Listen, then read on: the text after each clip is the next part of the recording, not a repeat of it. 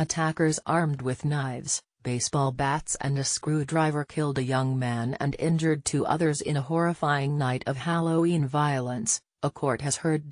Part-time student Scotty Kobitra, 22, died after sustaining a knife wound to the neck and chest on 31st of October last year, the Old Bailey was told on Tuesday. He had been with friends in a park in Croydon, South London, when he was set upon for no obvious reason. Jurors heard. 8 attackers had arrived at the scene in 2 cars, armed with a variety of weapons for a planned attack which took just 2 minutes.